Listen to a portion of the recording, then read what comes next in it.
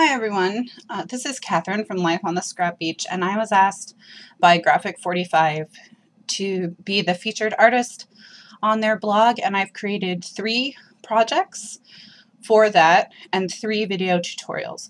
The first is for this layout entitled True Love, and the video will be about me putting this layout together with the Graphic 45 Once Upon a Springtime paper collection. So I've chosen this photo of a friend from a christening I attended, and I'm going to start with the blue paper with the butterflies, and I'm going to spray just around the 4 edges of the paper with the Dazzling Diamonds Glimmer Mist by Tattered Angels. And only a little bit of this paper is going to show, which is why I'm not spraying the entire paper. I'm just spraying the outside edges.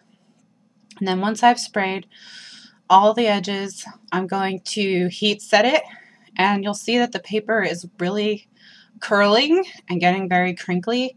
So I'm going to iron the paper, and this white sheet of paper that I'm putting over it is parchment paper, and that keeps the iron from scorching the paper, and it also keeps the iron from getting the glimmer mist on it. And this is a dry iron I just bought at Walmart specifically for my craft rooms. It's the cheapest one they had. So now, just to give the layout a little strength and to help flatten the paper even more, I'm going to adhere my background paper to this piece of lightweight chipboard, and that is just going to take out what is left of the curl.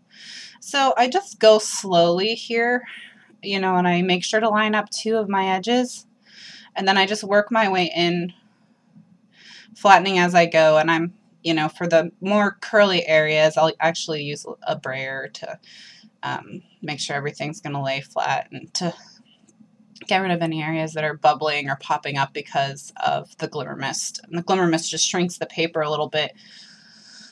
You'll see there's a little bit of an edge of the chipboard showing when I'm done with this. So I just take it to my trimmer and cut that off. It's not a big deal. Just trim off that little edge there.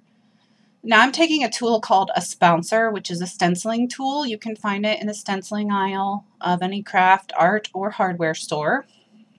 And it just gives ink a softer edge. I'm using it to apply Color Box Fluid Chalk ink in creamy brown for just a subtle distressed edge. And now I'm taking this paper also from the Once Upon a Springtime collection, which I've cut a 1/4 of an inch smaller than my background paper. And I'm going to distress all the edges with the Sutter Distress It All. And you can see that it really roughs it up. And now I'm going to tear in 3 places, just perpendicular to the edge of the paper, a straight line into the paper, and then I'm going to roll the 2 sides around a paintbrush handle to form a V. And I'm going to do that 3 times so that I have 3 torn areas. And I use a small paintbrush handle so that I can get a smaller curl. So you can see that it's revealing the background paper behind it. So it's best to do this with 2-sided paper. And so now I'm just finishing up my 3rd piece. So you can see I now have a triangle of where the blue will show through even more. So what I'm going to do is I'm going to adhere some lace behind that triangle so that I'll have this sort of taupey brown lace. Works very well with the collection, showing in each triangle. And I'm just putting red tacky tape along the V, and I'm going to use that to adhere just little pieces of lace in each V.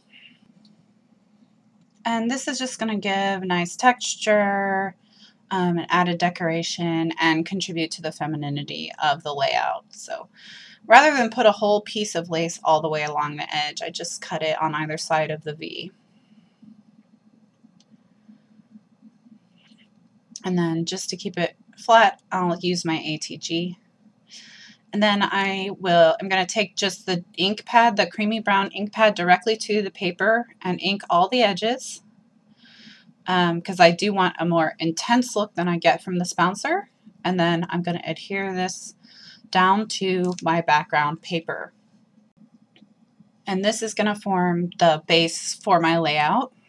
And so you can see how it's starting to take shape there. So next I'm just going to take my hot glue gun with a fine tip point, and I'm going to use it to adhere my rolls to the page so the paper rolls don't flatten out. So the next thing I'm going to do is I'm going to create my photo mat, and I'm going to actually cut several of these lacy scalloped squares from Spellbinders. And you see 4 on my desk, and I think I actually used 8 altogether. And what I'm going to do is I'm going to cut them, and sort of like a puzzle, I'm going to cut them and tape them together so that I can have a mat big enough for my photo that has this decorative edge from the die. So here you're going to see how I do that. Now here's 2 pieces that I've cut, and I just take a piece of Scotch painter's tape and I tape them on the front exactly the way I want them to adhere to each other, and then on the back I take a piece of Scotch scrapbooking tape, which is acid free, and I tape them together. And I just keep doing that 1 square at a time, building my mat. And it does take a little while, but it's just going to give a really pretty border. So here you can see I'm putting down the painter's tape for my last piece. And you want to use a pattern where it's not going to be so noticeable where your joins are. So just choose a pattern, like don't use a stripe or something like that, or you'll just drive yourself crazy trying to get them to all line up.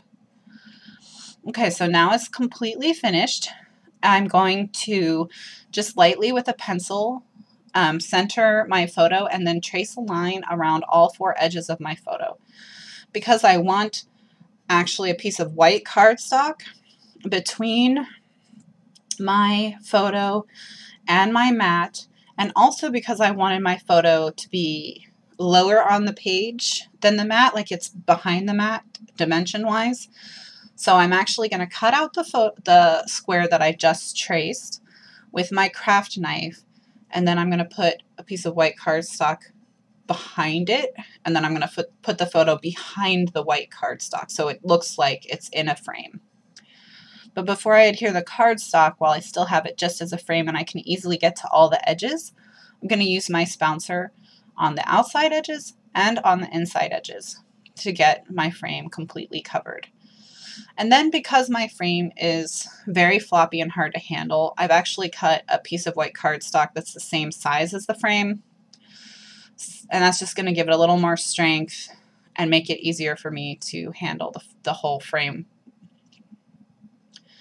So I'm going to take my Tim Holtz ruler next after I adhere down my white cardstock, and I'm going to just with my craft knife cut in to make a frame that's 1/8 of an inch in. So I'll have an 1/8 of an inch of white cardstock all the way around between the pink frame and the photo itself. So now that I've done that, I'm going to put adhesive around the inside edges of the frame, and then I'm going to lay it down on my photo.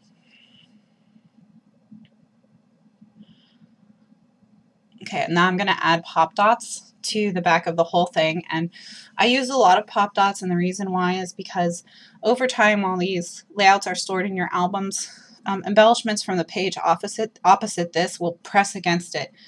And if you don't have pop dots all the way along the back, it will cause depressions and your mats will ripple. So that's why I use so many pop dots. So now I'm taking glue dots and I'm using it to adhere pearls to the edge of my lace, just where it's showing in the V. And I'm using 2 sizes of pearls and I'm going to alternate them. So I'm going to alternate larger pearls with smaller pearls, and I'm following the curve of the lace, and that's just going to give an added touch of dimension, texture, shine, femininity. It's just going to look really pretty. So now I'm going to embellish around my photo, and I'm taking a pearl and crystal swirl. It's a coffee sort of a color, and I've cut a small piece of it and I've laid it down on my photo. And then anywhere where it goes from my base page up onto my photo mat, which is dimensional, I'm just going to cut the backing strip right there so that it doesn't have to be on 2 levels at once.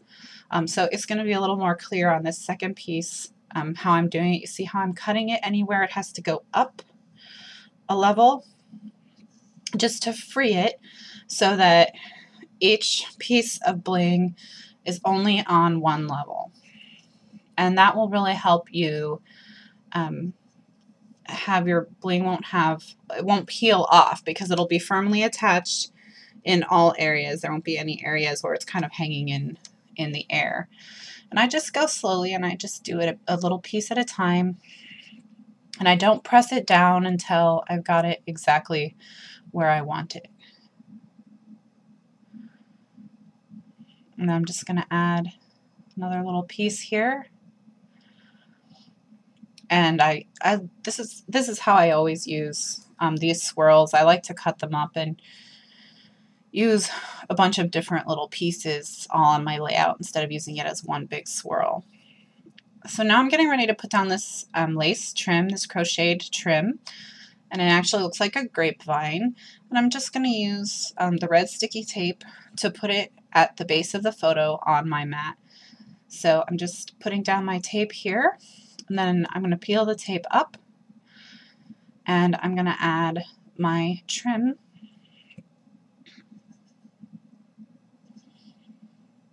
And that's going to add another just touch of the cream and give it, you know, more prettiness to the layout.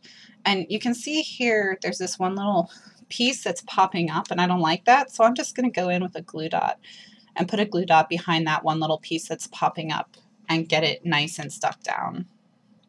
So now I'm going to take these buttons, and I'm going to show you the package right here. I think they're from Joann's in the button aisle, probably any sewing store. And I'm going to add them to this Prima spray, which is the summer carnation, I think, because I don't want it to be too much pink on pink. So I'm going to use these cream buttons, and I'm also going to use cream colored flowers to add some cream back into the spray so that it's not too much pink on that side of the page.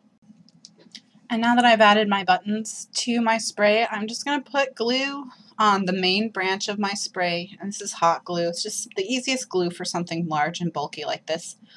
And I'm going to glue it to the side of my layout.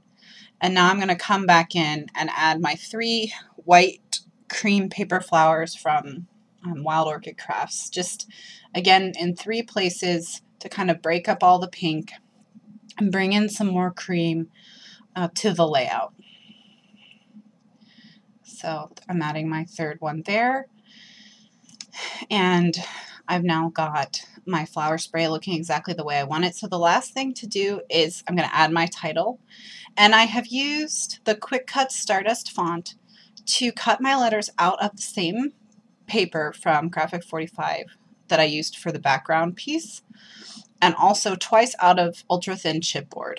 And so what I'm going to do is I'm going to glue the 1 patterned paper and 2 chipboard pieces to each other in a stack and create my own custom chipboard letters that coordinate perfectly with my paper collection. So that's something you can do if you have die cuts that you can only cut thin things with. You can cut several layers and make it pretty thick.